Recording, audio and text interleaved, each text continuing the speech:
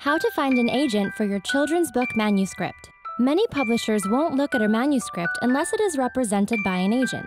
Before you can publish your book and become the next Lewis Carrol or J.K. Rowling, you need to find the right agent for your book. You will need talent, literary market listings, a computer with internet access, a printer, paper, envelopes, and stamps. Step 1. Write and revise your children's book manuscript until it is perfect. Submit a piece only if it is your best. Step 2.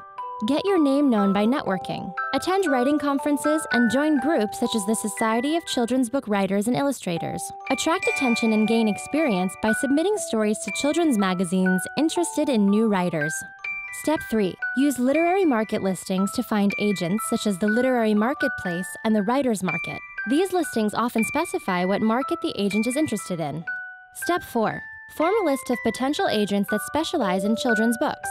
Look for agents who have represented works similar to yours, consider how many works they have sold, their years of experience, and their publisher contacts. Step 5. Write a query letter that briefly introduces you and the book and grabs the attention of the agent.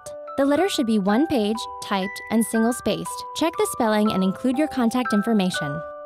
Step 6. Read the requirements for contacting the agent as specified in the market listings or online at the agency's website. Contact your list of ideal agents and follow their directions exactly. Step 7. Include a self-addressed stamped envelope, often referred to as a SASE, for the agent's response. Step 8. Be prepared for rejection. Keep submitting until you find the right agent for your children's book manuscript.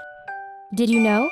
According to a list of sales compiled by Publishers Weekly, E.B. White's classic children's book, Charlotte's Web, has sold over 9 million paperback copies.